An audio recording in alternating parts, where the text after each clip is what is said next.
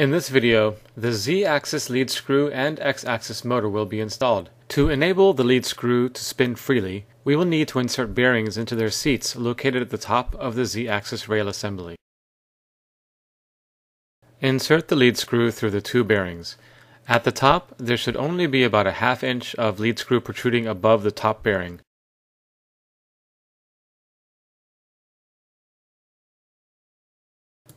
Add the coupling hub to the top of the screw and make sure the lead screw is flush with the bore of the coupling.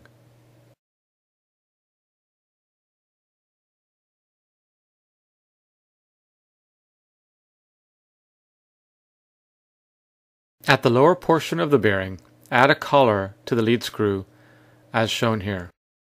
On the ZY plate, position the anti-backlash nut at the top of the brackets. Use number 8 screws at 1 inch in length to secure the lead nut.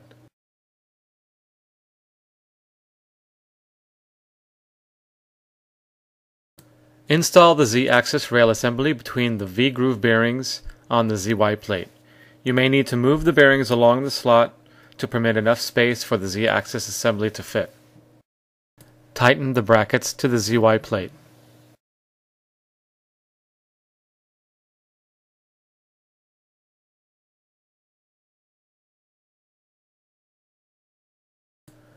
We will now install the X-axis motor.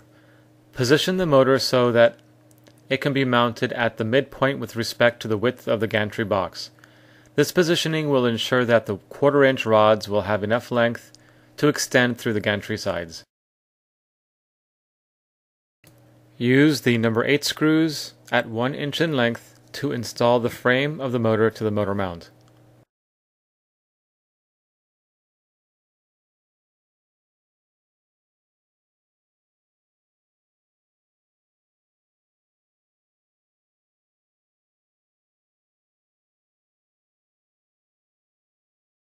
Add the rigid couplings to the shafts of the motor and to the 1/4 inch rods.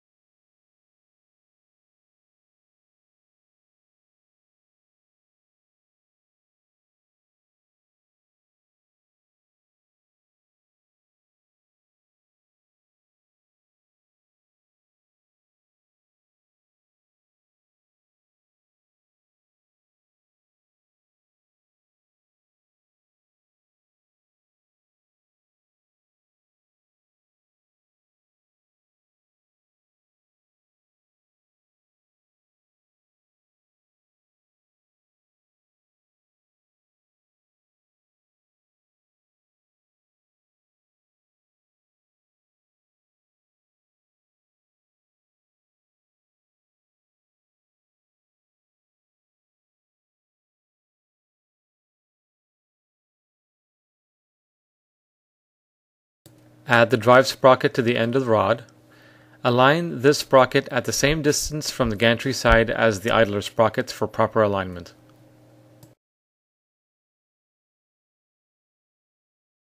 Route the chain over the drive sprocket and under the idler sprockets.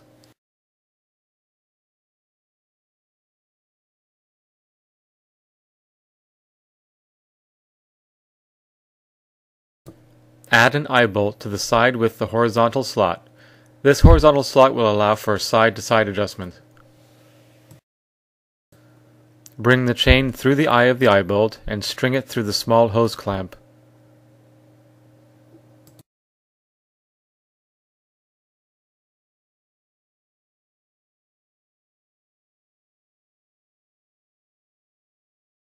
On the other end, fold the chain over the edge as shown and use 2 1/4 inch screws at 2 inches in length with standard nuts and the small wooden piece with 2 holes to clamp the chain in place.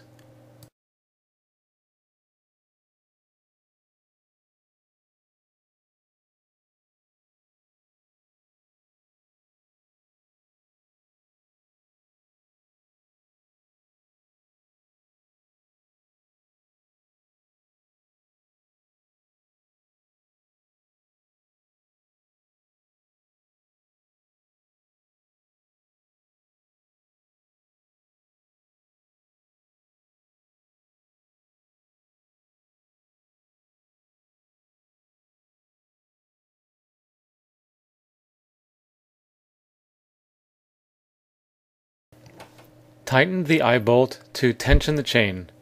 Tension the chain until the chain appears horizontal and there's very little deflection.